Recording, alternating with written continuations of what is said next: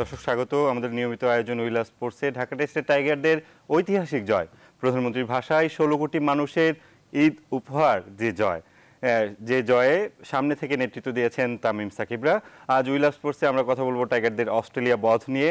যোগ দিয়েছেন এম কাইসার, ক্রীড়া সম্পাদক সকালের খবর, আরও আছেন বর্ষণ কবির, বিশেষ প্রতিবেদক এনটিভি। স্বাগত উইলা স্পোর্টসে।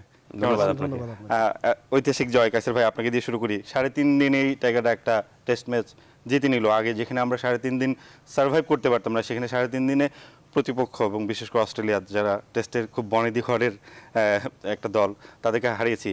কিভাবে মূল্যায়ন করবেন আসলে এটাকে? আসলে সময়ের ব্যাপারটা প্রথমে বলি যে 3.5 দিনে ম্যাচটি শেষ। এই ম্যাচটি যে 5 দিনে গড়াচ্ছে না, এটি খুবই প্রিডিক্টেবল ছিল। আপনার ওই তামিম ইকবালের ভাষায় উইকেট যেরকমভাবে আনপ্রিডিক্টেবল ছিল, কিন্তু এই ম্যাচ যে আপনার 5 দিনে গড়াবে না, এটা প্রথম দিনের খেলা দেখে কিন্তু বোঝা গিয়েছিল যে এটি পুরোপুরি স্পিন ট্র্যাক, এবং এই স্পিন ট্র্যাকে ব্যাটিং করাটা অনেক কঠিন বিষয়। সো এখানে প্রথম ইনিংসে বাংলাদেশ যখন ব্যাট করছিল, তখনই কিন্তু ধারাভাষ্যকার থেকে শুরু করে এবং বাংলাদেশ ড্রেসিং রুমেরও এই বিষয়টি ছিল যে এখানে 250+ রান করাটা মানে প্রথম ইনিংসে বেশ ভালো একটা স্কোর হবে, এবং শেষ পর্যন্ত কিন্তু তাই দেখা গিয়েছে। বাট তারপরেও বাংলাদেশ শুধুমাত্র ব্যাটিং ভালো করেছে তা কিন্তু না, বোলিংটাও খুব ভালো করেছিল। বিশেষ করে প্রথম ইনিংসে বোলিংটা খুবই ভালো হয়েছে। আপনি সাকিব উইকেট পেয়েছেন, মিরাজ উইকেট পেয়েছেন, এবং 43 রানের যে লিডটা, বাংলাদেশ যে 43 রানের লিড পেয়েছে প্রথম ইনিংসে, আমি বলবো যে এই ম্যাচের সবচেয়ে ভাইটাল পয়েন্ট হলো সেটা 43 রানের সেই লিড। এবং আপনার দ্বিতীয় ইনিংসে বাংলাদেশের লোয়ার অর্ডাররা যে ব্যাট করেছিল, বিশেষ করে মিরাজ ব্যাটিং করেছিলেন এবং সাব্বির 22 রানের মতো করেছিলেন, মিরাজও 26 রানের মতো করেছিলেন। যে এই যে ছোট ছোট জুটি, এই ছোট জুটিটা কিন্তু মানে বাংলাদেশের স্কোরটাকে দ্বিতীয় ইনিংসে বেশ অনেক দূর নিয়ে গিয়েছে এবং লিডের স্বাস্থ্যটা ভালো করেছিল। বাট তার চেয়ে বড় বিষয় হলো যে যখন রান তাড়া করতে নেমেছিল অস্ট্রেলিয়া, তখন মনে হচ্ছিল যে একসময় যে ম্যাচটা খুবই অস্ট্রেলিয়ার কাছাকাছি চলে এসেছে বা অস্ট্রেলিয়ার গ্র্যাবে চলে এসেছে। কিন্তু আমরা জানতাম, বা বাংলাদেশ ক্রিকেট দল এটা জানতো, যে এই উইকেটটা তাদের জন্য অনেক বড় একটা প্লাস পয়েন্ট। কারণ যে উইকেটে প্রথম 2 ইনিংসে এত কঠিন কষ্ট করতে হয়েছে, সেখানে 4th ইনিংসে যখন আপনি ব্যাট করবেন, সেটা অনেক বড় মানে কঠিন বিষয় হবে। তো সেই কঠিন বিষয়টা বাংলাদেশ দলের ক্রিকেটাররা, বিশেষ করে একজন ক্রিকেটারের নাম অবশ্যই বলতে হবে, সাকিব আল হাসান, বোলিংয়ে আরও কঠিন করে দিয়েছিলেন অস্ট্রেলিয়ার জন্য। তো সব মিলিয়ে অস্ট্রেলিয়া প্রচণ্ড প্রেশারটা যে ছিল সকালবেলার ফার্স্ট আওয়ারের পর, যে প্রেশারে পড়েছিল, সেই প্রেশারটা আর কপ করতে পারেনি এই ম্যাচ বাংলাদেশ জয়ের জন্য। সেটি অন্যতম বড় একটা ভাইটাল পয়েন্ট, একটা মাইল ফলক ছিল। বর্ষণ ভাই, 11 বছর ধরে অস্ট্রেলিয়া বাংলাদেশে আসেনি, অনেক ধরনের টালবাহানা করেছে, তাদের নিজস্ব কিছু সমস্যা ছিল। সব মিলিয়ে কি অস্ট্রেলিয়া এটা কি তাদের বেস্ট দল কিনা, এবং তারা বাংলাদেশে যেভাবে হারলো, এটাকে কিভাবে মূল্যায়ন করবেন? এটা তো কোনো সন্দেহ নেই যে অস্ট্রেলিয়া তাদের সেরা দলটাকেই পাঠিয়েছিল। যদিও বলছেন টালবাহানা, এই শব্দটা থেকে যদি আপনি একটু নির্মোহভাবে দেখেন, আসলে বাংলাদেশ যদি এখন আফগানিস্তান বা পাকিস্তানে যেতে চায়, যেটা করতো বাংলাদেশ ক্রিকেট বোর্ড বা বাংলাদেশ সরকার, ঠিক একই কাজ অস্ট্রেলিয়াও করেছে। হয়তো আমাদের আফগানিস্তান বা পাকিস্তানের মতো অবস্থা না, কিন্তু কিছু জায়গায় তাদের প্লেয়ারদের উপর থ্রেট ছিল। 2011 সালেরটা অবশ্য আমাদের কিছু ক্রিকেট দূরদর্শিতার অভাবে আমরা সিরিজটা পিছিয়েছিলাম, সেটা 15তে গিয়ে ঠেকলো, 15 থেকে 17 পর্যন্ত আসলো। এইগুলো কিছুটা তো হ্যাম্পার করেছে, কিন্তু তারা তাদের দিকটা দেখেছে, এটা খুবই স্বাভাবিক ব্যাপার। হয়তো বা টালবাহানা বলাটা খুব বেশি ঠিক হবে না, কারণ বাংলাদেশের পার্সপেক্টিভে যদি দেখেন, তাহলে আমরা তো মনে করবো আমাদের ইগনোর করছে, কিন্তু তারা দেখবে হচ্ছে যে তাদের প্লেয়ার সিকিউরড কিনা, এটা খুবই স্বাভাবিক, এটা ন্যাচারাল। আর সেরা দল কিনা, স্টার কি শুধুমাত্র আসেনি বলতে গেলে ওই হিসেব করলে, তাছাড়া কে বাদ পড়লো? কাউকে তো বাদ দেখলাম না। বরং ম্যাক্সওয়েলকে দিয়ে স্পিনে ওরা যে ডারউইনিক যে ক্যাম্পটা করলো, মিরাজ যে নতুন বলে বল করবে, এটা খুব ভালো মতোই তারা জেনে এসছে, এবং সেই কারণে ম্যাক্সওয়েলকে বল ওপেন করে ওখানে একটা রকম টেস্ট কেস হিসেবে তারা খেললো 3 দিনের ম্যাচটা। তারা অনেক উইকেট নিয়েছে, তারা তামিমের ভাইটাল উইকেটটা ম্যাক্সওয়েল নিয়েছে, মানে অনেক কিছু মিলিয়েই আর কি, যে কোনো সন্দেহ নেই যে অস্ট্রেলিয়া অনেক আটঘাট বেঁধে এসেছিল। তাদের যে player dispute with the CA, সেটা তো একটা ভিন্ন প্রেক্ষিত, এবং সেটা তারা শেষ পর্যন্ত শেষও করে এসছে। আর এত পেশাদারি একটা দল, ঐতিহ্যবাহী একটা দল, বনেদি ঘরানা একটা দল, তাদের তো ক্রিকেট 1 মাসের একটা ব্রেক আসার পরে খুব বেশি সময় লাগার কথা না। কিন্তু সত্যিকার অর্থে বাংলাদেশ যাদের বিরুদ্ধে খেলেছে, এখন যদি আমরা অজেয় স্টিভ ওয়ার অস্ট্রেলিয়া দলের সঙ্গে এটাকে কম্পেয়ার করি, তাহলে তো অনেক কিছু নেই, আবার অনেক কিছু আছেও। ক্রিকেট অনেক কিছু ডাইমেনশন চেঞ্জ হয়েছে, T20 এসছে, অনেকের মধ্যে অনেক পার্থক্য ঘুচে গেছে, আমরা ওই দিকে না যাই। বাট যদি বলা হয় দলের একদম সামষ্টিক একটা ব্যাপার যদি নিয়ে আসা হয়, তারা অবশ্যই ভালো সেরা দলটাই এসছে অস্ট্রেলিয়া এখানে, কোনো সন্দেহ নেই। এখানে আমি একটা জিনিস যোগ করি, সেটা হলো যে অস্ট্রেলিয়ার যে 2011-তে আসার কথা ছিল কিন্তু তারা তারপরে সেই সময় আসেনি, বা 2012-তেও আসেনি, আপনার 15-তে আসার কথা ছিল, সেই সফরটিও তারা পেছালো এবং পেছাতে এবং সর্বশেষ তারা বাংলাদেশের সাথে খেলেছিল 11 বছর আগে। তো তারা সাম্প্রতিককালে বাংলাদেশে কেন আসেনি, তার জন্য তারা যে লজিকটা দেখাচ্ছে সেই লজিকের সঙ্গে আমি মোটেও একমত নই। কারণ বাংলাদেশ কোনো মতেই ক্রিকেটারদের জন্য নিরাপত্তাহীন কোনো জায়গা নয়। এর মধ্যে বেশ কয়েকটি ওয়ার্ল্ড কাপ হয়েছে, বেশ কয়েকটি ওয়ার্ল্ড কাপ হয়েছে, এবং সবচেয়ে বড় বিষয় হলো যে পৃথিবীর অন্যান্য দেশ তো বাংলাদেশে খেলতে আসছে, তাহলে অস্ট্রেলিয়া কেন আসবে না?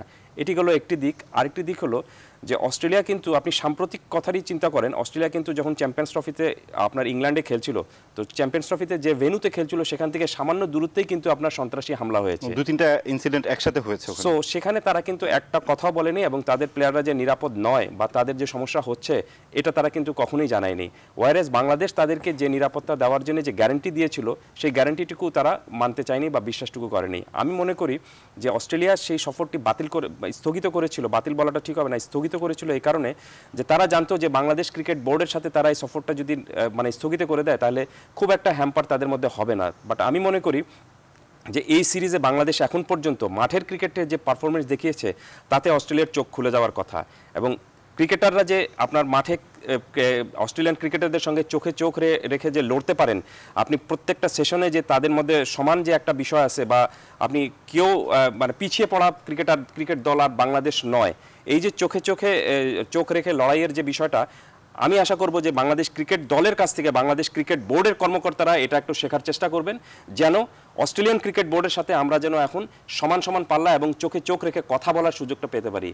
একটু যোগ করি, সেখানে আমি পৃথিবীর অনেক দেশে ক্রিকেট কভার করতে গিয়েছি, কিন্তু কোথাও দেখিনি যে একটা বায়োলেটারাল সিরিজ শুরু হওয়ার আগে সেই দেশের ক্রিকেট বোর্ডের কর্মকর্তারা এসে আমাদের এখানে নিরাপত্তা বিশ্লেষকদের সাথে মিটিংয়ে বসবেন, আমাদের এখানে এসে মন্ত্রীদের সাথে মিটিংয়ে বসবেন, তাদের কাছ থেকে আপনার বিভিন্ন ধরনের বৈঠক করবেন এবং তারপরে তারা নিরাপত্তাটুকু চাবেন। পৃথিবীর কোনো দেশে এরকম হয়নি। শুধু সেটা নয়, কোনো একটা বায়োলেটারাল সিরিজ শুরু হওয়ার আগে এখানে মাঠের নিরাপত্তার জন্য আপনার সেখানে যে মহড়া, সেনাবাহিনীর যে মহড়া হচ্ছে, সেটা আমি বিশ্বকাপ ক্রিকেটেও দেখিনি এর আগে।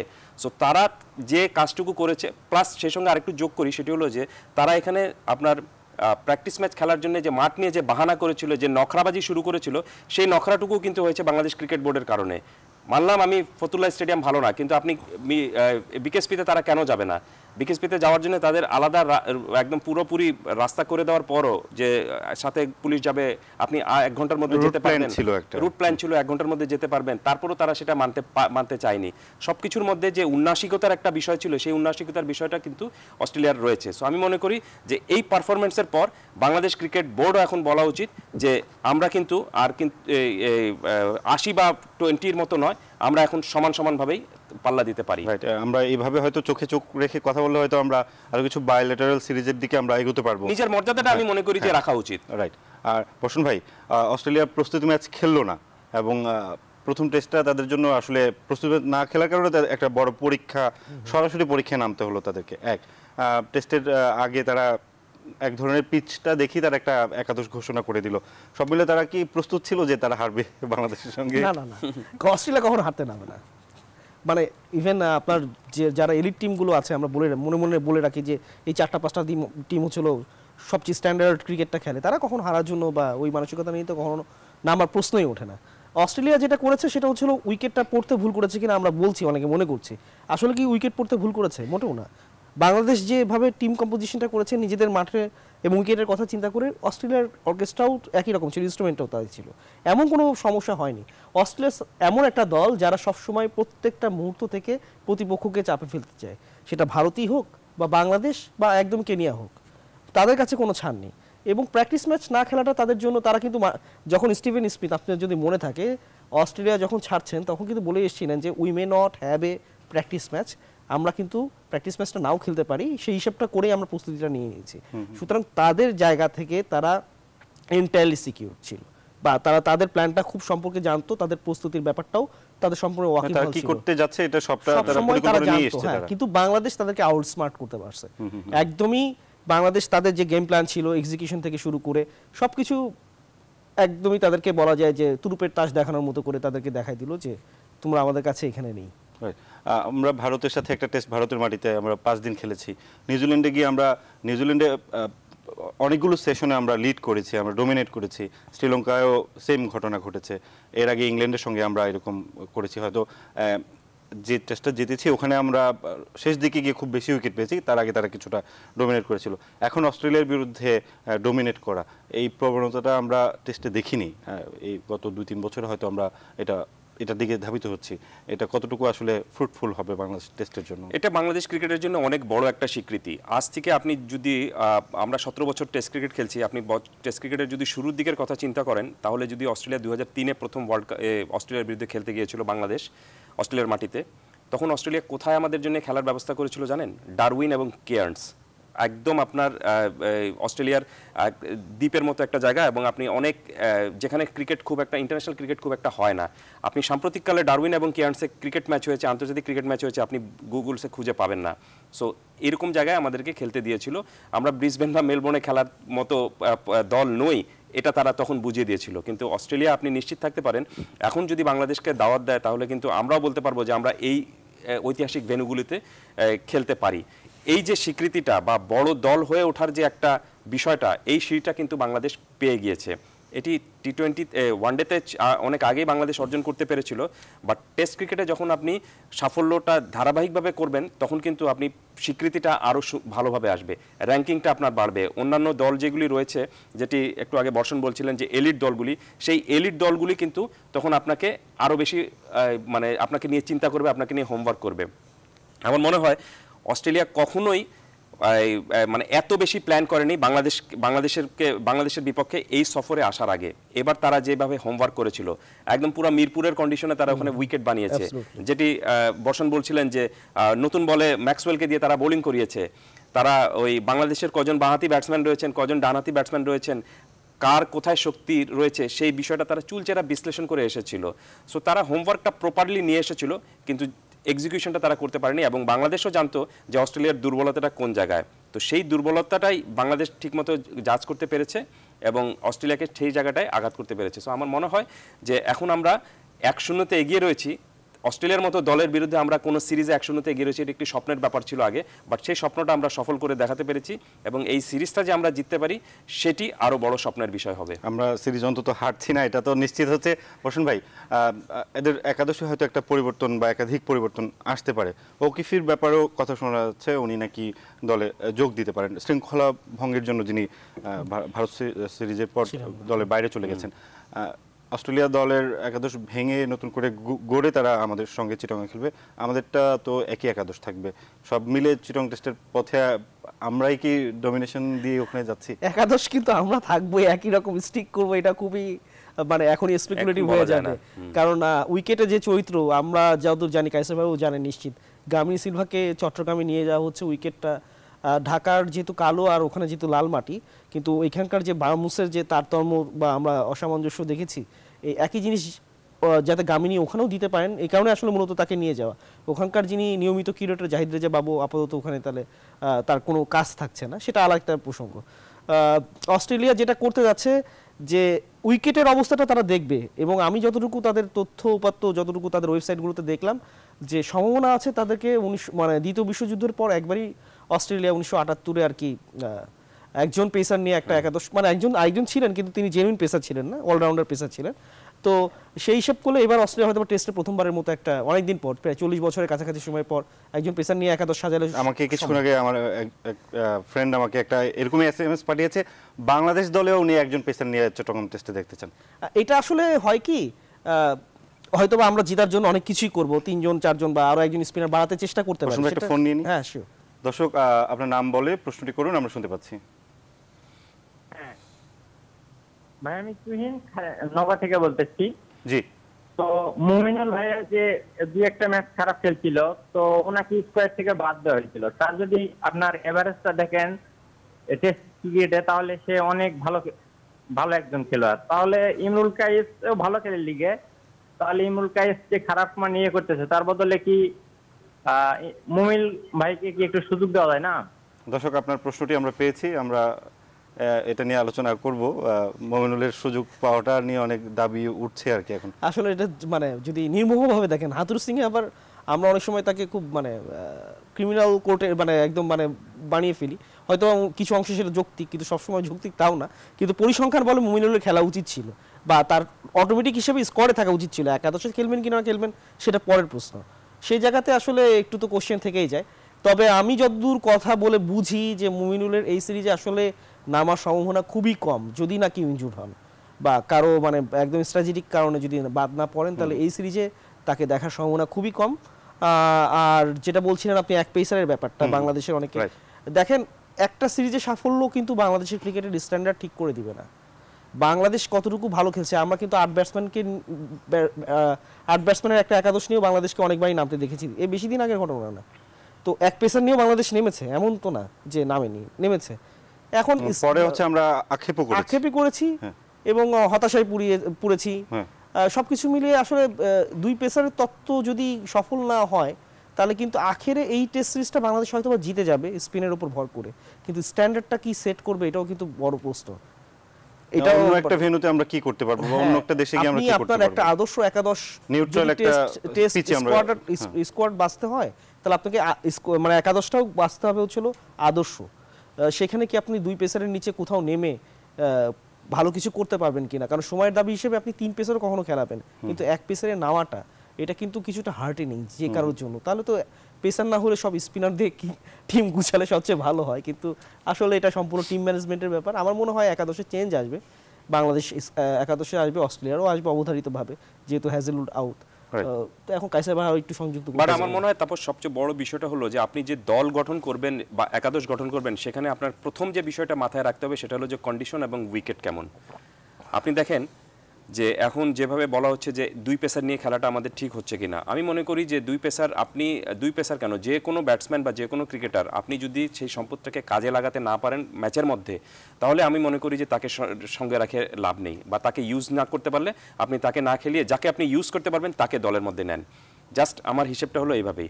এবং আপনি একটা বিষয় লক্ষ্য করবেন যে অস্ট্রেলিয়ার কোন ক্রিকেটার এই সিরিজ থেকে আউট হয়েছেন, জস হ্যাজেলউড, তিনি কি পেসার, তার সাবস্টিটিউট কে আসছে, ওকিফি, তিনি কে স্পিনার। তাহলে তো পেসার চলে গেছেন, আরেকজন পেসারকে নিয়ে আসা উচিত ছিল, কিন্তু তারা আনছে স্পিনার। তার মানেটা হলো যে তারা কিন্তু এই সিচুয়েশনটা বা এই কন্ডিশনটা রিড করতে পেরেছে যে এটা স্পিনারদের, এখানে স্পিনাররা বেশি সুযোগটা পাবেন। সো তারা যখন প্রতিপক্ষ হিসাবে এটা রিড করতে পেরেছে, আমি আমার দেশের মাটিতে খেলা, আমি আমার দেশের কন্ডিশনে খেলা, এটা আমি কেন আমার হোম অ্যাডভান্টেজটা আমি নেব না। এই কারণে আমি মনে করি যে মাত্র ঢাকা টেস্টে 2 পেসার বল করেছেন, সব দুজনে মিলে সম্ভবত 16 ওভারের মতো, রাইট। এবং দ্বিতীয় ইনিংসে তো এক ওভার করেছেন, বল করার সুযোগই পান নেই, মানে যে গা গরম করার সে বিষয়টা থাকে সেটাই তারা করতে পারেননি। সো আমার মনে হয় যে আপনি আনইউটিলাইজড সম্পদ দলের মধ্যে না রেখে বরঞ্চ যাকে আপনি ইউজ করতে পারবেন সেই সম্পদ আপনি সাথে নেন। দরকার হলে আপনি একজন ব্যাটসম্যান যদি আমি এক পেসার নিয়ে খেলে বাংলাদেশ, তাহলে আপনি নিশ্চিত থাকেন যে আরেকজন স্পিনার নেওয়ার কোনো সুযোগ নেই, কারণ 14 জনের দল হয়ে গিয়েছে, এখানে বাড়তি স্পিনার নেই। আপনি যদি এক পেসার নিয়ে বাংলাদেশ খেলে, তাহলে আইদার লিটন দাস আসবেন অথবা মমিনুল আসবেন। তো এই দুজন আসলে যেটা বাংলাদেশের জন্য, মমিনুল আসলে যেটি হবে যে মমিনুলের আপনার স্পিনটাও একটু বাংলাদেশ সহায়তা পেতে পারে, আর যদি লিটন দাস আসেন তাহলে মুশফিক রহিম হয়তো উইকেট কিপিং থেকে রেহাই পাবেন, তখন তিনি পিওর ব্যাটসম্যান হিসাবে খেলতে পারবেন। বাট এটা দেখার বিষয়, এখন আমরা হয়তো বাইরে এত আলোচনা করছি, যখন ওই টিম ম্যানেজমেন্ট সেখানে মাঠে যাবে, মাঠের সেই কন্ডিশনটা দেখে তারা চিন্তা ভাবনা করবে। তবে আমার কাছে মনে হচ্ছে যে চিটাগংয়ে আমরা একজন পেসার নিয়ে খেলবো। কেন? কারণটা হলো যে ঢাকা টেস্টে আমরা যেটা দেখেছি সেটা হলো যে বল কিন্তু কিছু বল কিন্তু লাফিয়ে উঠেছে এবং আনইভেন বাউন্সও হয়েছে। চিটাগংয়ে কিন্তু সেই ধরনের বিষয় হয় না সাধারণত, কারণ চিটাগংয়ে আমরা দেখি যে বল লো থাকে, টার্ন করে, কিন্তু বল নিচু হয় সেটা। তো আমার মনে হয় যে চিটাগংয়ে এই জিনিসটা দেখে অস্ট্রেলিয়াও হয়তো অস্ট্রেলিয়া আমার মনে হয় না যে এক পেসার নিয়ে খেলবে, অস্ট্রেলিয়া তাদের 2 পেসার ততই হয়তো স্টিক থাকবে। তারা যদি বাড়তি কোনো স্পিনারকে দলে খেলায়, তাহলে অ্যাস্টন আগারের জায়গায় হয়তো ওকি ফিরে খেলাতে পারে। আমরা আরো আলোচনা করব। আমরা একটু কেন্দ্রীয় শহীদ মিনারে একটু ঘুরে আসি। ওখানে আমাদের যে শিল্পী আব্দুল জব্বারের কণ্ঠ সৈনিক, ওনার মরদেহ ওখানে নেওয়া হয়েছে। আমরা একটু ওখান থেকে, দর্শক কেন্দ্রীয় শহীদ মিনারে রয়েছেন আমাদের সহকর্মী রিশাদ হাসান, ওখানে কণ্ঠ সৈনিক আব্দুল জব্বারের মরদেহ নেওয়া হয়েছে। আমরা সরাসরি সেখানে চলে যাচ্ছি এখন। আপনাকে আপনি জানেন যে আসলে প্রয়াত কিংবদন্তি সঙ্গীত শিল্পী আব্দুল জব্বারকে আসলে এখানেই আজ শহীদ মিনারে কিন্তু অর্থাৎ এখানে সর্বসাধারণ কিন্তু শ্রদ্ধা নিবেদন করবেন এবং সেজন্য কিন্তু অধীর আগ্রহে অনেকে অপেক্ষা করছেন। এর ভিতরে কিন্তু রাজনৈতিক দলের বিভিন্ন নেতা নেতৃবৃন্দ কিন্তু তারা এখানে উপস্থিত হয়েছেন এবং একই সাথে আপনাকে আরো একটা বিষয় জানিয়ে রাখতে চাই যে আসলে কিছুক্ষণের ভেতরেই সেই মরদেহ এখানে আসবে। শহীদ মিনারে আসার পর তাকে গার্ড অফ অনার প্রদান করা হবে এবং তারপরে কিন্তু সর্বসাধারণ তাকে শ্রদ্ধা নিবেদন করতে পারবেন। এর ভিতরে এখানে এসেছেন ওবায়দুল কাদের এসেছেন এবং একই সাথে এসেছেন সংস্কৃতি মন্ত্রী আসিফুজ্জামান নূর এসেছেন এবং একই সাথে বিভিন্ন সম্মিলিত সাংস্কৃতিক জোট এবং অনেক সাংস্কৃতিক কর্মী, অনেক অভিনেতা অভিনেত্রী এবং একই সাথে যারা কণ্ঠশিল্পী আছেন তারাও কিন্তু এসেছেন এবং সেই সাথে অনেকের সাথে আমরা কথা বলছিলাম। ওবায়দুল কাদের সাথে যখন কথা বলছিলাম তিনি আমাদেরকে বলছিলেন যে আসলে নায়ক রাজ্জাকের কিছুদিন আগেই তাকে যখন সর্বসাধারণ শ্রদ্ধা নিবেদন করছিলেন এই শহীদ মিনারেই তিনি বলেছিলেন যে আসলে যেন বাংলার উত্তম কুমার চলে গেলেন এবং ঠিক একইভাবে তিনি বলেছেন যে যেন বাংলার হেমন্ত মুখোপাধ্যায় চলে গেলেন। এই আব্দুল জব্বারের মৃত্যুতে তিনি এভাবেই সমবেদনা প্রকাশ করেছেন এবং এভাবেই তিনি তার প্রতিক্রিয়া জানিয়েছেন এবং একই সাথে কিন্তু অন্যান্য শিল্পী থেকে শুরু করে নানা কলাকুশলী যারা আছেন সকলে কিন্তু এই বৃষ্টিকে উপেক্ষা করে এই বৈরী আবহাওয়াকে উপেক্ষা করে কিন্তু তারা এখানে এসেছেন এবং আশেপাশে যদি আপনি একটু লক্ষ্য করেন তাহলে আপনি দেখতে পাবেন যে আসলে এই বৈরী আবহাওয়ার ভিতরেও কিন্তু আসলে সকলে এখানে এসে উপস্থিত হয়েছেন এবং সেই সাথে আজকে সকালে কিন্তু 9:30 নাগাদ তাকে নেওয়া হয় বাংলাদেশ বেতারে এবং সেখানে কিন্তু তাকে সেখানকার তার যারা সহকর্মী এবং দীর্ঘদিনের সহকর্মী তারা কিন্তু তাকে শ্রদ্ধা নিবেদন করেছেন এবং সেই সাথে তাকে শ্রদ্ধা নিবেদন করেছেন তার অগণিত ভক্ত এবং সেই সাথে এখানেও কিন্তু অগণিত ভক্তরা কিন্তু উপস্থিত হয়েছেন। হাতে ফুলের তোড়া এবং বিভিন্নভাবে তাকে শ্রদ্ধাঞ্জলি দেওয়ার জন্য তারা এসেছেন এবং শেষ সম্মানটুকু জানানোর জন্য এসেছেন এবং সেই সাথে কিছুক্ষণের ভিতরে তার মরদেহ এখানে রাখা হবে এবং তারপরে কিন্তু তাকে প্রথমে গার্ড অফ অনার প্রদান করা হবে এবং গার্ড অফ অনার প্রদানের পর তারা কিন্তু সর্বসাধারণ কিন্তু তাকে শ্রদ্ধা নিবেদন করবেন।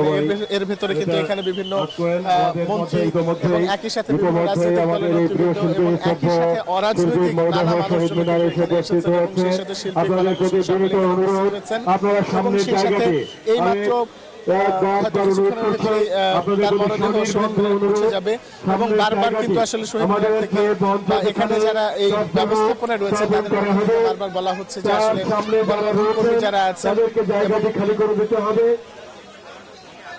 এবং এই সাথে আরো বেশ কিছু বিষয় আসলে কিন্তু এখানে রয়েছে এবং শ্রদ্ধা নিবেদনের পর তাকে নিয়ে যাওয়া হবে ঢাকা বিশ্ববিদ্যালয়ের জামে মসজিদে এবং সেখানে তার ঢাকা বিশ্ববিদ্যালয় জামে মসজিদে তার নামাজে জানাজা অনুষ্ঠিত হবে এবং তারপর বুদ্ধিজীবী কবরস্থানে তাকে সমাহিত করা হবে। এই ছিল জাতীয় শহীদ মিনার থেকে আমার কাছে সর্বশেষ। রিশাদ, আপনাকে ধন্যবাদ। আপনি সেখানেই থাকুন, আমরা প্রয়োজনে আবারও আপনার সাথে যুক্ত হব।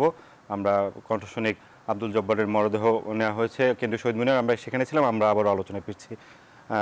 বসুন ভাই, আপনার কাছে ছিলাম, যেটা হচ্ছে চিটাগংয়ের উইকেটটা একটু লাল উইকেটে আমরা খেলবো, সেখানে সব শেষ টেস্টে আমাদের হয়তো একটা পরাজয়ও আছে। সব মিলে চিটাগং কিনা আমাদের একটু চিন্তা করে আমাদের একাদশ সাজাতে হবে কিনা? অবশ্যই একাদশ তো আসলে সবসময় উইকেটের, যেটা কাসেমা বলছিলেন একটু আগে, যে উইকেটটা কেমন থাকবে, টিম কম্পোজিশনটা কী হবে, ওয়েদারটা কেমন থাকবে, অনেক কিছুর উপর ডিপেন্ড করে। আগে থেকে যদিও আমি হাতুরু সিংয়ের ব্যাপারটা যতটুকু বুঝি, বা গতকালকে একজন বিসিবির হর্তাকর্তার সঙ্গে কথা হচ্ছিল, উনি খুব হাতুরু সিংয়ের ব্যাপারটা উনি ডিল করেন সরাসরি, যেটা আমি জানি আর কি। তো উনি যেটা বলছিলেন যে একাদশ একরকম মাথায় নেওয়া হয়ে গেছে এবং সেই হিসেবেই প্রেসক্রাইবড এবং সেই হিসেবেই আসলে গ্রামীণ ডিসিরা চলে গেছেন। এখন দেখা যাক, শেষ পর্যন্ত দেখা গেল যে যেটা চাহিদাপত্র দেওয়া হয়েছে তার কাছাকাছিও যায়নি বা একটু কম হয়েছে, তখন হয়তো বা একটা পেসার কম হবে বা বেশি হবে, একজন স্পিনার, এইসব অঙ্কগুলো তখন চলে আসবে। আসলে এখন বলা খুব কঠিন, কারণ আরও কয়েকটা দিন বাকি আছে। সুতরাং আমাদের মনে হয় একটু অপেক্ষা করাই ভালো, অন্তত 3 তারিখ পর্যন্ত অপেক্ষা করাটা সবচেয়ে আদর্শ কাজ। আমরা তো জানি ঈদের দিন থেকেই ক্রিকেটার প্র্যাকটিসে নেমে পড়বে। আবার অন্যদিকে প্রধানমন্ত্রী শেখ হাসিনা বলেছেন যে এটা 16 কোটি বাঙালিকে বা 16 কোটি মানুষকে হচ্ছে এটা এক ধরনের ঈদ উপহার। সব মিলে প্রধানমন্ত্রী মাঠে যাওয়া আসলে কেমন অভিজ্ঞতার মধ্য দিয়ে ঈদে যাচ্ছি আমরা আসলে? না, আমার মনে হয় যে এটা আমাদের জন্য খুবই সৌভাগ্যর বিষয় একটি, যে আমাদের প্রধানমন্ত্রী ক্রিকেট নিয়ে অনেক বেশি খোঁজখবর রাখেন এবং অনেক বেশি আবেগপ্রবণ, এবং তিনি, আমি মনে করি যে একজন ক্রিকেট তার এই ক্রিকেট প্রেমটা বাংলাদেশ ক্রিকেট দলের জন্য অনেক বড় বেশি উৎসাহের বিষয়। কারণ প্রাইম মিনিস্টার তাদের খেলা সরাসরি দেখছেন এবং সেই খেলায় তাদেরকে উৎসাহিত করতে আসছেন, এটা তো ক্রিকেট দলের জন্য অনেক বড় একটা অনুপ্রেরণার বিষয়। দেখুন গ্যালারিতে কালকে বাংলাদেশ জিতেছে কি কারণে, আরেকটা বিষয় ছিল কালকে কিন্তু অস্ট্রেলিয়া অ্যাডভান্টেজ পর্যায়ে ছিল, কিন্তু তারপরও গ্যালারিতে এত দর্শক এসেছিলেন বাংলাদেশের জয় দেখতেই, ঠিক প্রাইম মিনিস্টারও কিন্তু গিয়েছিলেন যে বাংলাদেশের জয় দেখতেই। তো সব কিছু মিলে বাংলাদেশ ক্রিকেট দলের যে একটা চেষ্টার যে বিষয় ছিল, যে গ্যালারিতে এত দর্শক এসেছে আমাদের খেলা দেখার জন্য, আমাদের জয় দেখার জন্য, প্রাইম মিনিস্টারও এসেছেন আমাদের খেলা দেখার জন্য, জয় একটু সমর্থন দেওয়ার জন্য, তো আমরা চেষ্টা করি জেতার জন্য। এবং এই যে সম্মিলিত চেষ্টাটা, এই সম্মিলিত চেষ্টার সঙ্গে বাংলাদেশ দল জিতেছে, কিন্তু আমি মনে করি যে গ্যালারিতে থেকে যারা সমর্থন দিয়েছেন, যারা আপনার আরও শীর্ষ পর্যায় থেকে যারা সমর্থন দিয়েছেন, আপনি মানে সব জায়গা থেকে কিন্তু যে সমর্থনটা যখন এক যোগ হয়েছে, সেই যোগটা কিন্তু ক্রিকেট দলটাও যখন চেষ্টাটুকু করেছে, সব চেষ্টাটুকুর একসাথে হয়ে কিন্তু এই সাফল্যটা এসেছে। আমরা প্রধানমন্ত্রীর স্পোর্টসম্যানশিপ নিয়ে কথা বলবো, আবারও আমরা একটু শহীদ মিনার হয়ে আসি। দর্শক, আমরা আবারও চলে যাচ্ছি কেন্দ্রীয় শহীদ মিনারে, সেখানে রয়েছেন রিশাদ হাসান আমাদের সহকর্মী, আমরা সরাসরি সেখানে চলে যাচ্ছি। সে এত কাম করেছে, এত গান করেছে, বর্জ্যপাতের মতন সে বাংলাদেশকে বিশ্বের দরবারে গান গেয়ে মানুষকে জড়ো করেছে। স্বাধীনতার যে গান সে গায়ে গেছে, এটা কিন্তু আর এই বাংলাদেশে অন্য কেউ করে নাই, আর করবে না। সালাম সালাম হাজার সালাম জব্বার ভাই তোমার চরণে, মানে আমাদের সালাম তাদের কাছে, তার আত্মার মাফ করা কেমন। ধন্যবাদ, অসংখ্য ধন্যবাদ আপনাকে। আপনারা আসলে শুনছিলেন যে আসলে কুদ্দুস ভাই তিনি আসলে আব্দুল জব্বারকে নিয়ে বলছিলেন, এবং এর ভিতরে কিন্তু আব্দুল জব্বারের মরদেহ কিন্তু শহীদ মিনারে নিয়ে আসা হয়েছে, এবং এর ভিতরে কিন্তু আসলে তাকে শ্রদ্ধা নিবেদনের জন্য কিন্তু আসলে যে প্রস্তুতি গ্রহণ করা হয়েছে। গুণী এই শিল্পীর যে বিষয়গুলো আমরা যদি একটু পেছন থেকে ধরি, যে আসলে গতকাল তিনি বঙ্গবন্ধু শেখ মুজিব মেডিকেল বিশ্ববিদ্যালয় কলেজে কিন্তু তিনি শেষ নিঃশ্বাস ত্যাগ করেন সকাল 9:20 এবং সেই সাথে আপনাকে আরো একটু জানিয়ে রাখি যে তিনি 1938 সালে জন্মগ্রহণ করেন, এবং বাংলাদেশ সরকারের, এবং সেই সাথে আপনাকে আরেকটু জানিয়ে রাখি যে 1958 সালে কিন্তু প্রথম তৎকালীন পাকিস্তান বেতারে কিন্তু গান গাওয়া শুরু করেন, এবং সেই সাথে আপনাকে আরো একটু জানিয়ে রাখতে চাই যে 1964 সালে তিনি প্রথম জহির রায়হান পরিচালিত সঙ্গম ছায়াছবিতে কিন্তু তিনি প্রথম প্রধানমন্ত্রীর পক্ষে গান, এবং সেই সাথে 1968 সালে এতটুকু আসা ছবিতে তুমি কি দেখেছো প্রভু, এবং এছাড়াও আরো বেশ কিছু জনপ্রিয় গান তিনি করেছিলেন। এবং এরপরে 1978 সালে সারেঙ্গু চলচ্চিত্রে কিন্তু তিনি ওরে নীল দরিয়া নামে একটি বিখ্যাত গান কিন্তু তিনি গেয়েছেন। এবং সেই সাথে সবচেয়ে বড় যে জিনিসটি, আমরা যদি একটু পেছনের দিকে যাই, পেছন দিকে গেলে তাহলে হয়তো এই জিনিসগুলো কিছুটা স্মৃতি রোমন্থন করা যায়, যে তিনি আসলে স্বাধীন বাংলাদেশের জন্য কিন্তু তিনি যথেষ্ট পরিশ্রম করেছেন, এবং এই যে তার যে আত্মত্যাগ, এবং তিনি যে হারমোনিয়াম নিয়ে বিভিন্ন ক্যাম্পে ঘুরে তিনি মুক্তিযোদ্ধাদের গানকে উদ্বুদ্ধ করতেন, সেটাও কিন্তু এক অনন্য দৃষ্টান্ত হয়ে থাকবে বাঙালির জন্য, বাংলাদেশিদের জন্য, এবং সেই সাথে কোটি বাঙালির জন্য কিন্তু একইভাবে কিন্তু সেই অবস্থায়। এবং এই মুহূর্তে বঙ্গবন্ধুর কন্যা শেখ হাসিনার পক্ষ থেকে কিন্তু শ্রদ্ধা নিবেদন করছেন, সম্মান প্রদর্শন করা হচ্ছে আব্দুল জব্বারকে, এবং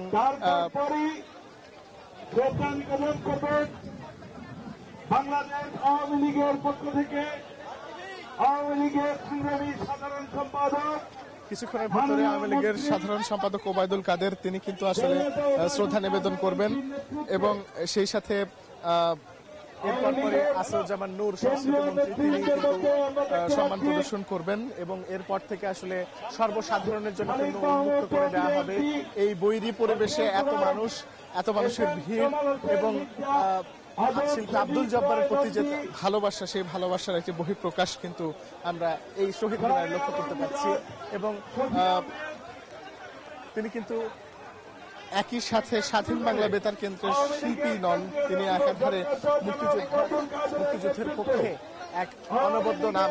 মুক্তিযোদ্ধাদেরকে স্বাধীনতার গান গেয়ে কিন্তু তিনি আসলে উদ্বুদ্ধ করেছিলেন এবং শহীদদের স্মরণে সালাম সালাম যে গান তিনি করেছেন তা কিন্তু সারা জীবন বাঙালি মনে রাখবে। যতদিন বাংলাদেশ হবে ততদিনই কিন্তু মনে রাখবে এবং একই সাথে হাজার বছর তিনি বেঁচে থাকবেন সাধারণ মানুষের হৃদয়ে। এবং আপনি দেখতে পাচ্ছেন যে আসলে কি পরিমাণ মানুষ কিন্তু এখানে জড়ো হয়েছেন শুধুমাত্র এই গুণী শিল্পীকে সামান্যতম শ্রদ্ধা নিবেদনের জন্য এবং সেই সাথে তার প্রতি যে ভালোবাসা, সেই ভালোবাসার যে বহিঃপ্রকাশ, এই শিল্পী সম্পর্কে একটু যদি পেছনে যাই তাহলে আরেকটু বলতে হয় যে আসলে সে সময় তিনি বিভিন্ন ক্যাম্পে ক্যাম্পে ঘুরে যে অর্থ জোগাড় করেছিলেন প্রায় 12 লাখ রুপি, সেটাও কিন্তু তিনি স্বাধীন বাংলার ত্রাণ তহবিলে দান করেছিলেন। অর্থাৎ একজন শিল্পী কতখানি উদার হলে, একজন মানুষ কতখানি উদার হলে এরকম দেশের জন্য বা দেশ প্রেমের যে একটি প্রমাণ বা দৃষ্টান্ত তিনি রেখে যেতে পারেন, সেই প্রমাণটুকু কিন্তু রেখেছেন।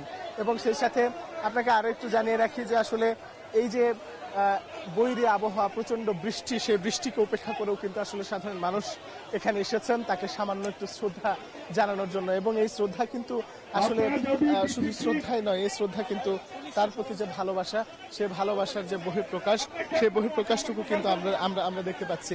এবং মাননীয় সংস্কৃতি মন্ত্রী, গণপ্রজাতন্ত্রী বাংলাদেশ সরকারের মাননীয় সংস্কৃতি মন্ত্রী কিন্তু আসলে এই মুহূর্তে তাকে শ্রদ্ধা নিবেদন করছেন।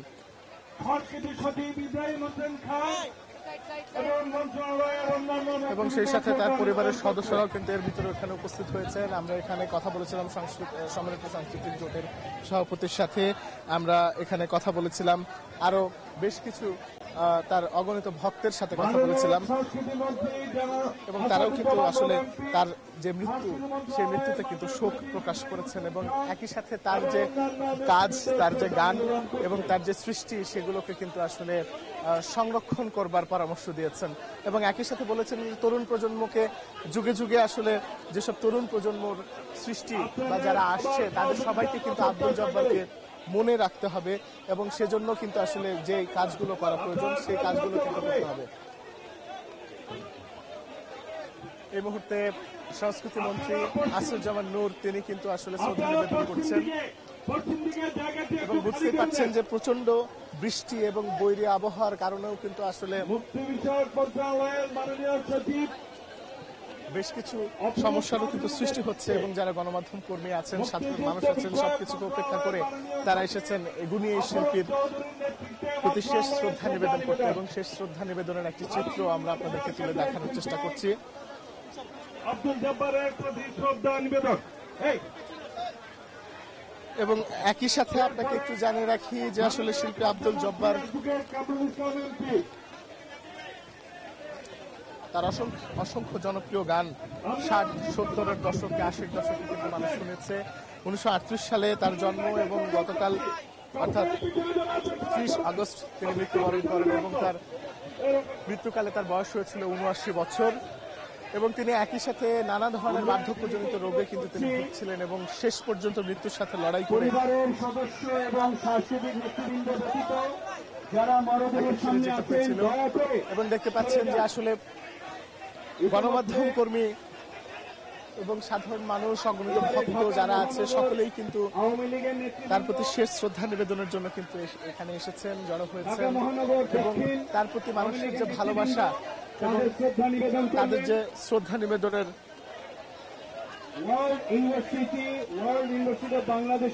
একে একে কিন্তু এখন সাধারণ মানুষদের জন্য কিন্তু উন্মুক্ত করে দেওয়া হয়েছে এবং তারা কিন্তু একে একে কিন্তু এই শ্রদ্ধা নিবেদন করবার জন্য কিন্তু এখানে জড়ো হচ্ছে।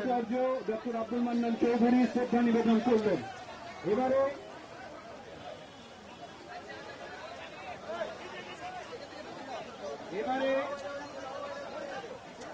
এবারে শ্রদ্ধা নিবেদন করছেন স্কয়ার ফিট, 3টা বারান্দা, 3টা ধন্যবাদ রিশাদ। আপনি আমাদেরকে কেন্দ্রীয় শহীদ মিনার থেকে কণ্ঠস্বনিক আব্দুল জব্বারের মরদেহ যেখানে রাখা হয়েছে সেখান থেকে সর্বশেষ আমাদের জানাচ্ছিলেন।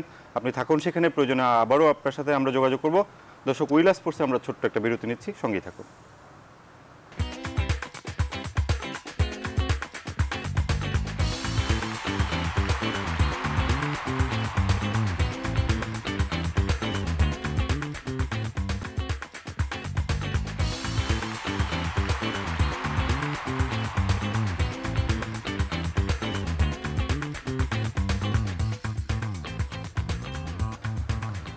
দর্শক আবারও স্বাগত উইলা স্পোর্টসে। ক্রিকেট বিশ্ব আবারও দেখলো বাঘের গর্জন, মাঠে 11 জন আর মাঠের বাইরে 16 কোটি মানুষের হুঙ্কার। ক্রিকেট পরাশক্তি কিন্তু অস্ট্রেলিয়া, তারা কিন্তু বাংলাদেশের কাছে পরাজিত হয়েছে। আমরা আবারও আলোচনায় ফিরছি। আমি মনে হয় খুব সময় বর্ষণ ভাইয়ের কাছে ছিলাম। আমরা একটু আমাদের ব্যাটিং পারফরমেন্সটা নিয়ে একটু কথা বলি। তামিম 2টা হাফ সেঞ্চুরি করেছেন, 100 রানের প্রায় কাছাকাছি, কিংবা ওজন হয়তো আরও বেশি। সাকিবের একটা হাফ সেঞ্চুরি আছে। বাকিরা কি ব্যর্থ হলো, না এই দুজন বেশি সফল হয়ে গেলেন? এই দুজনই আসলে বেশি সফল হয়েছে। মানে উইকেটের কন্ডিশন, তারপর হচ্ছে হলো প্রতিপক্ষের বোলিংয়ের ঝাঁজ, সব কিছু সামলাতে যে মুন্সিয়ানার দক্ষতা দরকার ছিল সেটা এই দুজনের ব্যাটিংয়ে ছিল, সেই ব্যাপারে কোনো সন্দেহ নেই। আর দ্বিতীয় ইনিংসে মুশফিকের ইনিংসটাকেও একেবারে ভুলে যাওয়া চলবে না, কারণ ওটার কন্ট্রিবিউশনটা অন্যরকম। মুশফিক যদি দুর্ভাগ্যজনকভাবে আউটটা না হতেন, হয়তোবা বাংলাদেশ একটু স্বস্তিকর লিড পেতে পারতো। এই 265 নোক কামড়ানোর লিডটা হয়তোবা গিয়ে থাকতে পারতো শেষ পর্যন্ত 300-310, তাহলে হতো কি অস্ট্রেলিয়া আরও বেশি চাপে থাকতো। সেই দিক থেকে বলতে হবে যে সাব্বিরের একটু কপালটাও খারাপ। সাব্বির প্রথম ইনিংসে রিভিউটা ভুল সময় নিলেন, আর পরের ইনিংসে রিভিউ নিলেন না কেন, এটাও আসলে বড় প্রশ্ন। যদি থাকতেন হয়তো আরও কিছু রান আসতো। সবচেয়ে বড় সমস্যা করেছে বাংলাদেশের টপ অর্ডার। সৌম্য ছন্দে কেন জানি প্রথম দুটো ইনিংসে মনে হলো বেশ নড়বড়ে। কনফিডেন্স কম থাকলে বা মানসিক চাপে থাকলে যেটা হয়, তার ব্যাটিংয়ে সেটা স্পষ্ট ছিল। আর ইমরুল কায়েস 3 নম্বরের জায়গাটা খুঁজে বেড়াচ্ছেন। আসলে তার জায়গা আদৌ সেটা কিনা সেটা নিয়ে তার নিজেরই প্রশ্ন, কিন্তু ব্যাটিং করে উত্তরটা দেওয়ার মতো অবস্থায় তার ছিল। দ্বিতীয় ইনিংসে বলটা বেশি ভালো ছিল প্রথম ইনিংসের রাইট চেয়ে আর কি। তো সেই হিসেবে ইমরুল কায়েস, সৌম্যর এই ব্যাপারগুলোকে যদি বাদ দিই, আর বাকি থাকে হচ্ছিল নাসিরের আসলে ছোট একটা পার্টনারশিপ সাকিব খানকে কিন্তু খুব বেশ বললেন যে ভালো একটা এই কন্ট্রিবিউশন ছিল, যদিও ছোট রানের। কিন্তু নাসিরের কাছ থেকে আমরা এই 15-20 রান চাই কিনা, এটা একটা বড় ব্যাপার। নাসির যে মানে ক্রিকেটার, বা যে যুদ্ধ করে 2 বছর পর তাকে টেস্ট দলে জায়গা করে নিতে হয়েছে, তার নিবেদনের জায়গাটাতে হয়তো বা আমার দেখার চোখে ভুল থাকতে পারে। তবে আমার কাছে মনে হয়েছে যে কালকে যে সময় কাটটা, মানে দ্বিতীয় ইনিংসে বাংলাদেশের যে সময় উনি কাট শটটা খেললেন এগেনস্ট দ্য স্পিনে, এটা আসলে খুব মানে সময়োচিত ছিল না। এই জায়গাগুলো আসলে খুব ভুল ত্রুটির জায়গা, এগুলো শুধরে ওঠার যথেষ্ট সময় আছে। হয়তোবা বাংলাদেশ এখান থেকে অনেক বড় লেসন নেবে, যে একটা ভালো জায়গা থেকে কিভাবে পিছলে পড়তে হয়। হয়তো দৈনিক বাংলাদেশের এই যে সাহসটা থাকে বা ভাগ্যটা থাকে পাশে, পরপর 2টো টেস্টে ঢাকায় কিন্তু বাংলাদেশ তাদের মানে ভাগ্য সহায় হয়েছে, এটা সবসময় হবে না। ভাগ্য সহায় হয়েছে। আমরা তো ক্যাপাবল, আমরা জিতেছিও। আমরা মিরাজকে দেখেছি কিন্তু সাহসের সাথে ব্যাট করতে। সৌম্য বা নাসিরের মধ্যে এখনও সাহসের ঘাটতি আছে। এমরুল হয়তো এতটা মানে আসলে রিল্যাক্স হয়ে খেলতে পারছে না, তাদের কাছ থেকে তো ভালো ইনিংস আশাই করা যায়। সব মিলিয়ে অস্ট্রেলিয়ানরাও খুব ভালো খেলেছে, তাও বলা যাবে না। সব মিলিয়ে 3টা-4টা হাফ সেঞ্চুরি, 1টা সেঞ্চুরি। টেস্টটাতে আসলে কি ব্যাটসম্যানদের স্ট্রাগল করতে হয়েছে কিনা? না, দেখুন, সাহসের অভাব বা ধরেন আপনি পারেন না বা এই ধরনের মানে সরাসরি অভিযোগ করাটা উচিত নয়। কারণটা হলো যে ইমরুলের কিন্তু টেস্ট সেঞ্চুরি রয়েছে, সৌম্য কিন্তু তার সাম্প্রতিক পারফরমেন্স টেস্টে খুবই ভালো। হয়তো তবে একটা জিনিস তাপস আপনাকে মাথায় রাখতে হবে, যে এক ম্যাচে সব ব্যাটসম্যান বা সব বোলার কিন্তু আপনার পারফর্ম করবেন না। আপনার কিন্তু এখানে হয়তো যারা সুযোগটা পাচ্ছেন তারা যেন ভালো পারফর্ম করতে পারেন এবং বেশি খেলতে পারেন, লম্বা ইনিংস করতে পারেন, সেই বিষয়টাই এখানে যোগ দিতে হবে। বাট বাংলাদেশ দলেরও কিন্তু তাই হয়েছে। বাট কাইসার ভাই, আপনাকে একটু থামাবো। মাননীয় প্রধানমন্ত্রী একটু বক্তব্য রাখছেন, আমরা একটু সরাসরি সেখান থেকে শুনে আসি। কৃষিবিদ ইনস্টিটিউটে শোক দিবস উপলক্ষে বক্তব্য রাখছেন মাননীয় প্রধানমন্ত্রী শেখ হাসিনা। আমরা সরাসরি সেখানে চলে যাচ্ছি। পিছনে আমরা যদি দেখি যে আজকে আমরা স্বাধীন জাতি, আজকে আমাদের একটি রাষ্ট্র আছে, আমরা আমাদের নিজের ভাষা কথা বলতে পারি, সব অধিকার আদায়, এই আন্দোলন সংগ্রাম, এই সংগ্রামের পিছনে ছাত্রলীগের বিরাট অবদান রয়েছে। এমনকি আমাদের মহান মুক্তিযুদ্ধেও আমাদের ছাত্রলীগের বহু নেতাকর্মী জীবন দিয়েছে। আমরা এই যাদের সাথে একই সাথে রাজনীতি করেছি, অনেককে আমরা হারিয়েছি। জাতির পিতা তার সারাটা জীবন সংগ্রাম করেছেন শুধু একটা লক্ষ্য নিয়ে, যে এই বাংলাদেশের মানুষ যারা দরিদ্র, শোষিত, বঞ্চিত, নির্যাতিত, নিগৃহীত, সেই দরিদ্র মানুষগুলিকে তিনি চেয়েছিলেন তাদের জীবনের মৌলিক চাহিদা যেন পূরণ হয়। তিনি চেয়েছিলেন তাদের অন্ন, বস্ত্র, বাসস্থান, চিকিৎসা, শিক্ষার সুযোগ সৃষ্টি করে দিতে। যে দেশের মানুষ একবেলা খেতে পেত না, এরকম প্রায় 80% মানুষের এই অবস্থায় ছিল, হতদরিদ্র ছিল। কাজে সেই মানুষগুলির ভাগ্য পরিবর্তন করাই ছিল জাতির পিতার একমাত্র লক্ষ্য। ছাত্র জীবন থেকে তিনি এই মানুষের জন্য নিবেদিত প্রাণ ছিলেন। নিজের খাবার ভাগ করে তিনি খেতেন, নিজের গায়ের কাপড় খুলে দিতেন গরিব মানুষের জন্য, নিজের বইপত্র দিয়ে দিতেন। তার জীবনটাই ছিল, সেই স্কুল জীবন থেকেই কিন্তু তার ভিতরে এই যে মানুষের প্রতি ভালোবাসা, মানুষের প্রতি কর্তব্যবোধ, মানুষের প্রতি একটা দরদ, এটা প্রবলভাবে ছিল, যা সবসময় আমার দাদির কাছে আমরা গল্প শুনতাম। এবং আমার দাদি কোনো দিন তার কোনো কাজে বাধা দিতেন না, বরং উৎসাহ দিতেন। ছাত্র জীবন থেকেই তিনি এই যে দেশপ্রেমে উদ্বুদ্ধ হয়েছিলেন এবং অন্যায়ের বিরুদ্ধে প্রতিবাদ শুরু করেন, এবং তখন থেকেই তাকে বারবার অনেক প্রতিকূল অবস্থা মোকাবেলা করতে হয়। বাংলাদেশ স্বাধীন রাষ্ট্র, এই স্বাধীন রাষ্ট্র হিসেবে গড়ে তোলার যে আকাঙ্ক্ষা তার হৃদয়ে ছিল, এবং সেই লক্ষ্য নিয়ে তিনি এই জাতিকে ধাপে ধাপে তৈরি করেন, মানসিক প্রস্তুতি তিনি সৃষ্টি করেছিলেন। এবং পাকিস্তানি শাসকদের যে শোষণ বঞ্চনা, যে বৈষম্য, সেই বৈষম্যটাও তিনি তুলে ধরেছেন বারবার। আর এদেশের মানুষের কথা বলতে গিয়ে তাকে বারবারই কারাবরণ করতে হয়েছে। তার বিরুদ্ধে মামলা দেওয়া হয়েছে, ষড়যন্ত্র করা হয়েছে, এমনকি ফাঁসি দিয়ে হত্যার চেষ্টা হয়েছে, কিন্তু নীতির কাছে অটল ছিলেন তিনি। সবসময় লক্ষ্য স্থির রেখেই তিনি এগিয়েছেন। যত বাধা বিঘ্ন আসুক না কেন তা তিনি অতিক্রম করেছেন।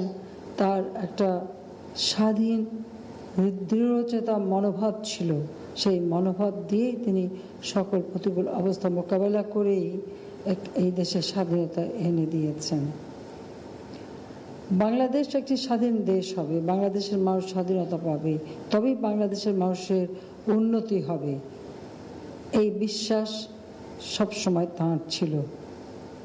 আর তার পাশে সবসময় আমার মা, আমাদের পরিবারের সবাই, আমার দাদা দাদি, আমার চাচা, সকলেই ছিলেন, কিন্তু আমার মায়ের ভূমিকা ছিল অনন্য।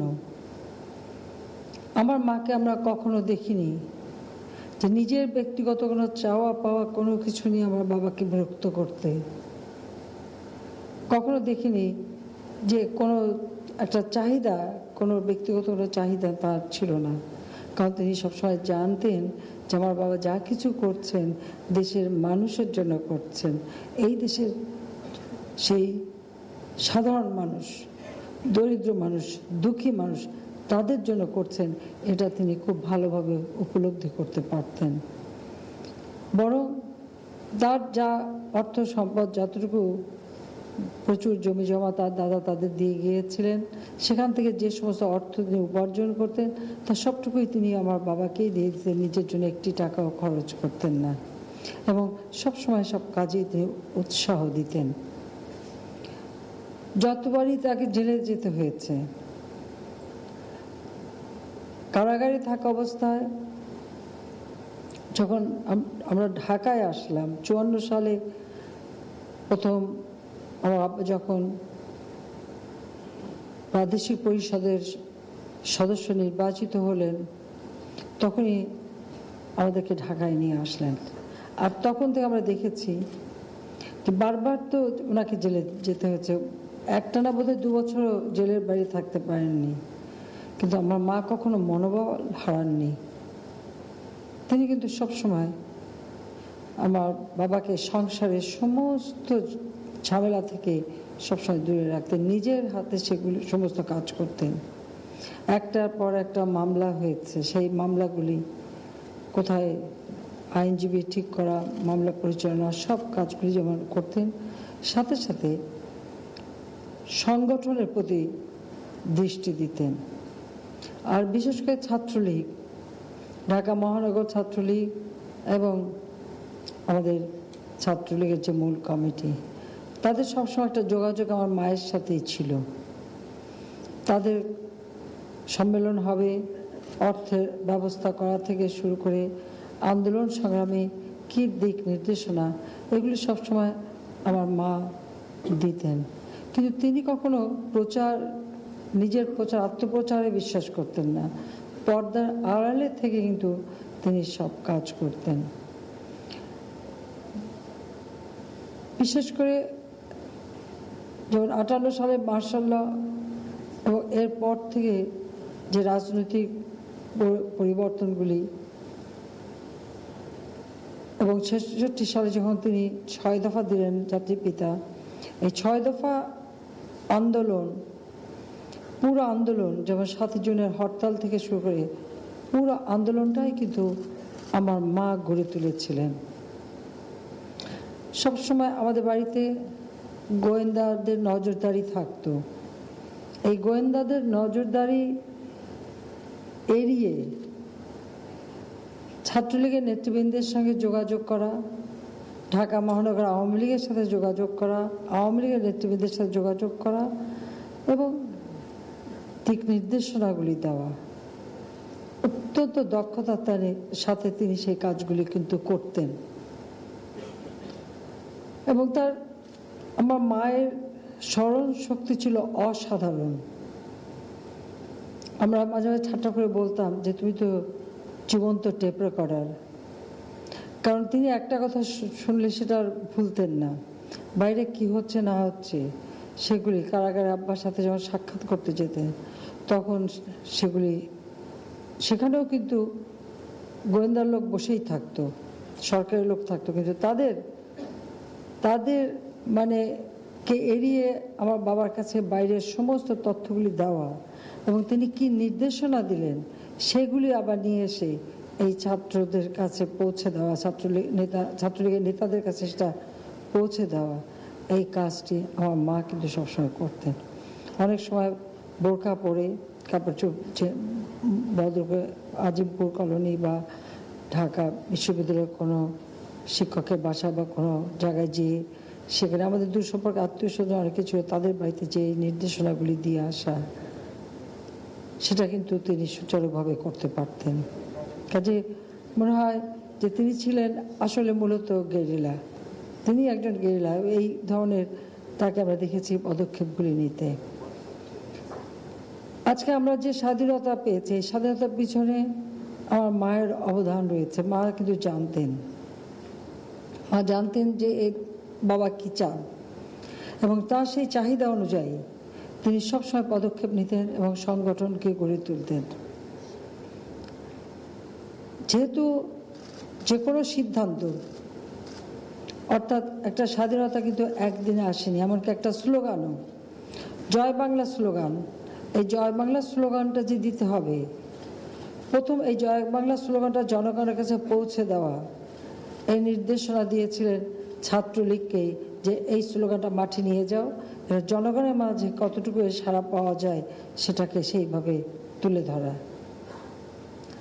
আমাদের পতাকা, এই পতাকা কিভাবে, কি ধরনের পতাকা হবে, কোন ডিজাইন হবে, সেটাও কিন্তু সেই পতাকার যে ডিজাইনটা তিনি এভাবে বলতেন, জাপান উদিত সূর্যের দেশ, সাদার ভিতরে লাল পতাকা, আর আমাদের হচ্ছে সবুজ বাংলাদেশ, এই সবুজের ভিতরে লাল, এটাই হয় আমাদের স্বাধীন দেশের পতাকা।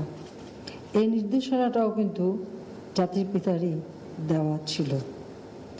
এবং আমার সোনার বাংলা আমি তোমায় ভালোবাসি, এই গানটা তার অত্যন্ত প্রিয় ছিল, তিনি সবসময় গানটা শুনতেন। এবং আমাদের দেশের শিল্পীর সাথে তাদের সাথে একটা বন্ধুত্ব ছিল, বিশেষ করে কলিম শরাফি আবার অত্যন্ত ঘনিষ্ঠ ছিলেন, তাকে বলেই বলতেন যে এই গানটা একটু গাও। যে কোনো অনুষ্ঠানে, আমাদের আওয়ামী লীগের কোনো সম্মেলন, কোনো অনুষ্ঠানে, কোনো জায়গায় এই গানটা তিনি গাইতে বলতেন। এবং এটা সবসময় উনি বলে দিতেন যে এটাই হবে আমাদের, মানে আমরা স্বাধীন হলে এটা যে আমাদের জাতীয় সঙ্গীত হবে, সে আভাসটাও কিন্তু তিনি অনেক পূর্বেই দিয়েছিলেন। এবং 6 দফা দেওয়ার পিছনে কারণটা ছিল যে 65 সালে পাকিস্তান ভারত যুদ্ধ হয়, বাংলাদেশ নামে আমাদের এই ভূখণ্ড, এটা ছিল সম্পূর্ণ অরক্ষিত। কারণ পাকিস্তানি শাসকরা বাংলাদেশে কিছুই করেনি, এটাকে সুরক্ষিত করবার মতো সেরকম কোনো মানে মিলিটারি শক্তি বলতে যা বোঝা কিছুই ছিল না। এমনকি এই 1000 মাইল দূরের পাকিস্তান আর এদিকে আমরা এই পূর্ববঙ্গ, ওখান থেকে তো কেউ আসা যাওয়া করারও উপায় ছিল না, সম্পূর্ণ আমরা অরক্ষিত। তারপরেই কিন্তু তিনি সেই লাহোরের যে গোল টেবিল বৈঠক আইয়ুব খান ডেকেছিল সেখানে এই 6 দফা পেশ করে আসেন, যেটা অত্যন্ত ঝুঁকিপূর্ণ ছিল। আর এরপর সমস্ত বাংলাদেশে ঘুরে ঘুরে তিনি সভা করেন। অর্থাৎ সেই 48 সালের ভাষা আন্দোলনের পর থেকে আমরা যদি তার জীবনীটা দেখি, 54 সালে আমার মনে আছে 54 সালে যুক্তফ্রন্ট মন্ত্রিসভা গঠন করে, কিন্তু সেই মন্ত্রিসভা বেশি দিন থাকতে পারেনি। তখন ওই এমপি কেনাবেচা এবং নানা ধরনের ষড়যন্ত্রের কারণে এই সরকার পাকিস্তানি শাসকরা বাতিল করে দিয়ে এখানে রাষ্ট্রপতি শাসন জারি করে দেয় এবং তার পরপরই জাতির পিতা কিন্তু গ্রেপ্তার হন। আমাদেরকে নোটিশ দেওয়া হয় 15 দিনের মধ্যে 14 দিনের মধ্যে বাড়ি ছাড়তে, 2 সপ্তাহের মধ্যে। সেই যুগে একটা বাড়িও ভাড়া পাওয়া যেত না। আমার মাকে দেখেছি অত্যন্ত কষ্ট করতে। আমরা সেই সময় মিন্টু রোডে ছিলাম, সেখান থেকে আমরা নাজিরবাজারের একটা বাসা 60 টাকা ভাড়া দিয়ে সেই বাসায় আমাদেরকে নিয়ে ওঠে। আবার 55 সালে তিনি প্রাদেশিক পরিষদে সদস্য নির্বাচিত হন, আওয়ামী লীগ সরকার গঠন করে সরোয়ার্দী সাহেবের নেতৃত্বে। তিনি আমার বাবা মন্ত্রী হন। আমরা এই 15 নম্বর আব্দুল গনি রোডের বাসায় ছিলাম। আমাদের দলের উপর সবসময় বাংলাদেশে আসলে কোনো একটা অঘটন ঘটলে তখন এই দলের উপর একটা আঘাত আসে।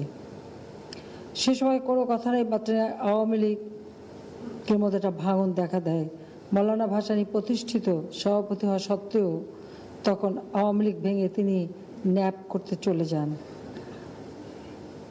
বঙ্গবন্ধু শেখ মুজিব মন্ত্রিত্ব ছেড়ে দিয়ে তিনি সংগঠনের দায়িত্ব নেন। আমার মা একটা দিনের জন্য কখনো অভিযোগ করেননি যে কেন মন্ত্রিত্ব ছেড়ে দিলেন, বরং আমার বাবার প্রতিটি পদক্ষেপে তিনি সবসময় সমর্থন জানিয়েছেন। এই যে তিনি মন্ত্রিত্ব থেকে পদত্যাগ করলেন, সেই বাসাও আমরা ছেড়ে দিলাম, সেগুন বাগিচা একটা বাড়িতে আমরা উঠলাম। আমার মায়ের কিন্তু কোনোদিন কোনো হাহুতাশ ছিল না, কোনো চাহিদা ছিল না, সাংসারিক কোনো কাজে কখনো তিনি আমার বাবাকে বিরক্ত করেননি, কোনোদিন বলেননি এটা লাগবে ওটা লাগবে কিছু লাগবে। বরং দলের প্রয়োজনে নিজের গহনাগাটি বিক্রি করে বা ঘরের ফার্নিচার বিক্রি করে, ফ্রিজ বিক্রি করে, সব কিছু বিক্রি করে তিনি কিন্তু দলের প্রয়োজনে বা কর্মীদের জন্য চিকিৎসা থেকে শুরু করে সব ক্ষেত্রে তিনি টাকা পয়সা যোগান দিয়েছেন। আর নিজের যে টাকাটা আসতো সে তো আসতোই। আমার দাদাদের সবসময় সমর্থন। দর্শক, আমরা ছিলাম কৃষিবিদ ইনস্টিটিউটে, যেখানে মাননীয় প্রধানমন্ত্রী শোক দিবস নিয়ে বক্তব্য রাখছিলেন। আমরা উইলার স্পোর্টস আজকে শেষ করব এখানেই। ঢাকা টেস্টের যে ফলাফল হয়েছে সেটা নিয়ে চট্টগ্রাম টেস্টে আমরা লড়াই করবো এবং সিরিজটা আমরা জিতবো, এই প্রত্যাশা আমাদের আজকে উইলার স্পোর্টস শেষ করছি। অনেক ধন্যবাদ।